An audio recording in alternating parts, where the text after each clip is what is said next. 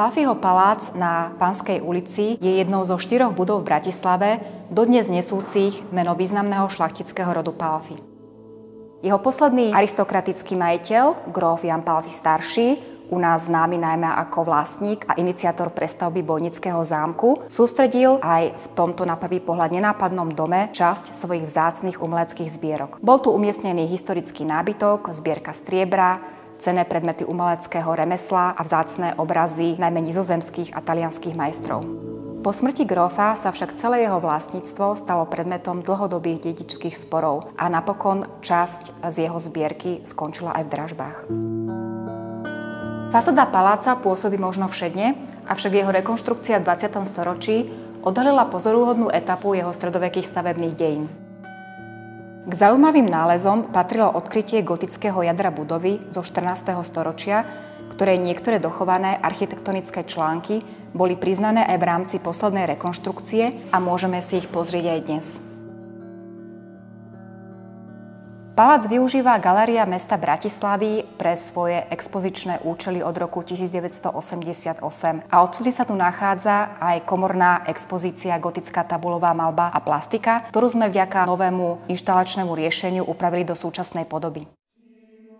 Našou dlhodobou víziou je postupná komplexná rekonštrukcia priestorov a nová inštalácia, ktorá ponúkne obširnejšie informácie o vystavených dielach a doplní aj niektoré poznatky o tunajšom období neskorého stredoveku.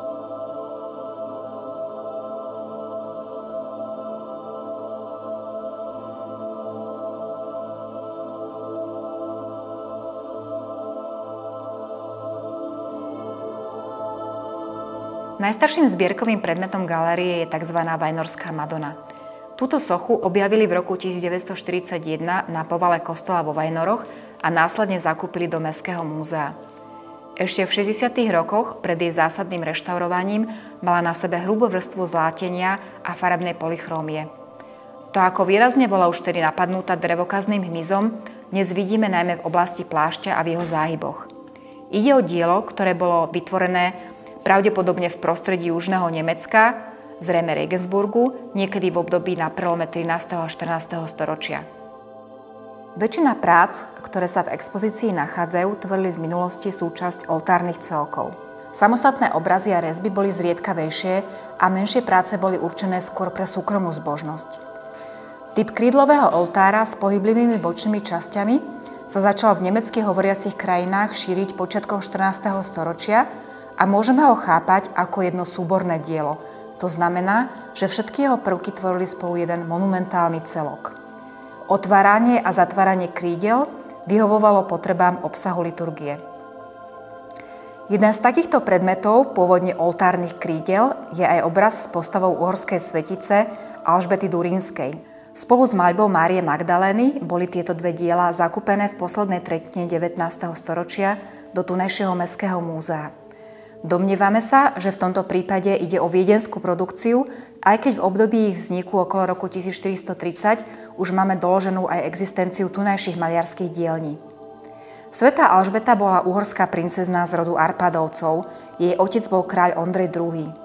Narodila sa v roku 1207, podľa jednej legendy v Šarošpataku, podľa inej na Bratislavskom hrade. V útlom veku ju prislúbili a vydali za durinského vojvodu Ľudovíta, s ktorým mala 3 deti. Po jeho smrti vstúpila do 3. rádu svätého Františka, kde žila v službe núdznym a napokon vo veku 24 rokov zomrela.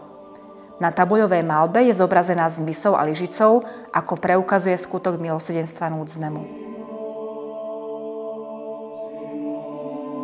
Jediným datovaným predmetom v expozícii je oltárne krídlo so scénou zvestovania Panne Márii, na ktorého zadnej strane sa pôvodne nachádzali dnes už nedochované reliefy neznámych svetcov.